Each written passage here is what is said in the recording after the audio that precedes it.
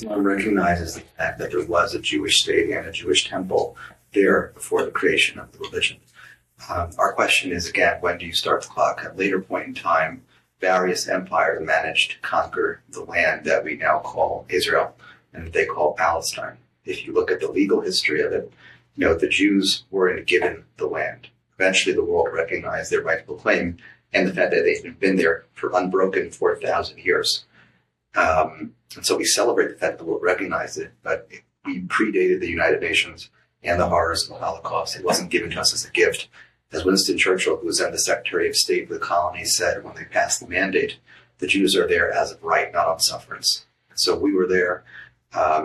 The Arab world would like to start the clock from the last time that Islam ruled the area, but there's no real reason, either legally, historically, or religiously, to start the clock there.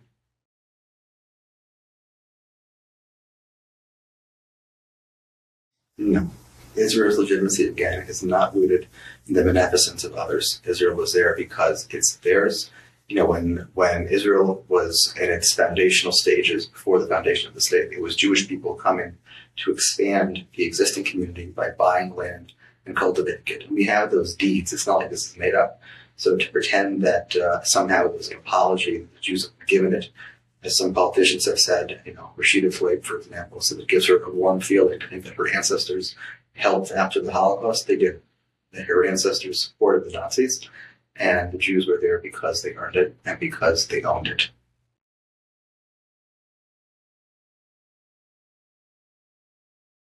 No, that's laughably silly.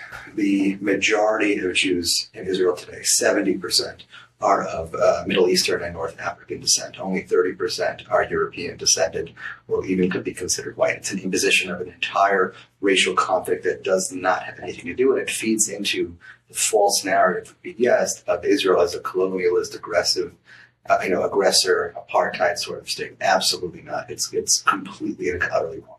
Unfortunately, the way that anti-Semitism works is that Jews are considered whatever is unfashionable at the time. By the way, Jews weren't even considered white until it became unfashionable to be white. In the United States, there was always a debate whether Jews should be counted as white. Now that whites are seen as oppressors, Jews are definitely whites. Whatever society doesn't like at a particular moment, that becomes Jewish. Nowadays, where there's a popular resistance and social justice movement to help the black community, people try to say that the Jews are not a colored community, or they're not ethnically different than the whites in other parts of the world.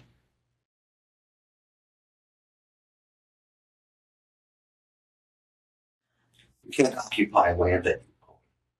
Under legal history, Israel has both title and sovereignty to the disputed territories. So very briefly, in 1922, the League of Nations created a mandate for Palestine that included the West Bank. In fact, you get the word settlement from part of that language of the mandate, which said that the Jews should have established close settlement on the land. Okay? So the mandatory lines included what is now the disputed territory. Now, in 1947, the UN did offer a partition plan, which the Arab world rejected, so the mandate lines remained unrevised. Under the actual international law of uti potestatis juris, when a nation emerges, it inherits its pre-administrative boundaries, its pre-independence administrative boundaries, which means that Israel, the only nation that emerged because the Arabs rejected the plan, inherited the entire mandate, which means that they had title to the land. Now, for a period of 19 or so years, Jordan and Egypt illegally occupied parts of that land. And then in 1967, in yet another defensive war against a host of Arab armies, Israel reclaimed sovereignty over land it already had title to. There's never been another country there. Jordan never really claimed that they owned the land. They were there entirely as aggressors. If there ever was an occupation, it was between 1948 and 1967.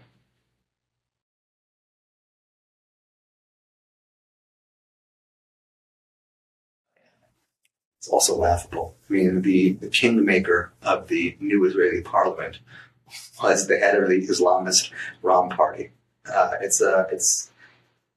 It's disingenuous, and it's also disrespectful to what happened in South Africa. And I'll tell you, goes back to our question about international law. There are two accepted international law definitions of apartheid, but both of them involve a systematic regime of trying to dominate another group and to keep it that way, to maintain it. Israel has made, as of now, at least 34 offers of peace. trying to fix the problem. You simply can't have apartheid when one side keeps on trying to make peace. You might say that any 1, 2, 10, 15 of those offers weren't good offers. Fine. Some of them were so good that they were actually accepted by the rest of the Arab world. For example, in 2001, the Saudi Prince Bandar told Arafat, if you didn't accept the Clinton peace parameters, it wasn't just a tragedy, it was a crime. And so you can't have apartheid when one side is literally trying to give up land to make peace. In fact, in 2008, Ulmer offered up to 99.3% of the disputed territory, more than anyone, in my opinion, rationally should. And he still declined it. That's not apartheid.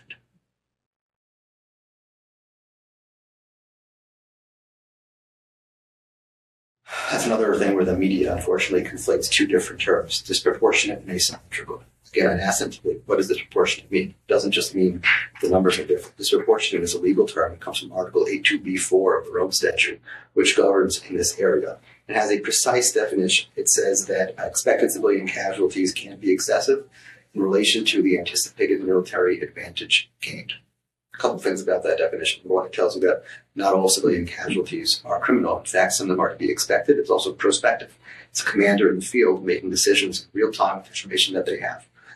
It's not an armchair quarterback 10 days later counting up bodies. You cannot do that in war. You can't have an effects-based analysis that looks at how many people died to determine whether an action was legal. You know why? Because if you do that, you actually incentivize something else. You incentivize human shields. This precise reason people calling it disproportionate is why Hamas hides bombs behind civilians in hospitals, in shelters, and in schools, because they know that under this illegal effects-based analysis that confuses the crime of disproportionism with other things, they'll be rewarded for more dead bodies. What people mean to say is that it's asymmetrical, right? There are more deaths. Asymmetrical is a non-legal comparison of facts and numbers.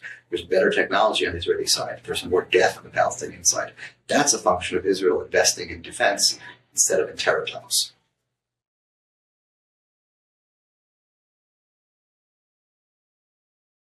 Ask them, when someone tells you that, ask them which law. Ask them to specifically tell you which international law they're violating. I'll guarantee you that 90% of them can't. The 10% that answer you will say something along the lines of, well, Israel is violating the Geneva Conventions or Resolution 242 of the United Nations. People think that Israel is in violation of international law because the UN General Assembly has said so over 5,000 times. The UN General Assembly is a political body, not a legislative body. Israel has not violated international law. The only part of the UN that could ever say that Israel actually violated international law and have some meaning to it would be the Security Council operating under their Chapter 7 powers, and that's never happened because Israel hasn't violated the law. So what I would ask them to do is to be precise. Tell me exactly which law and how Israel violated it. And I'm assuming that'll be the end of the conversation.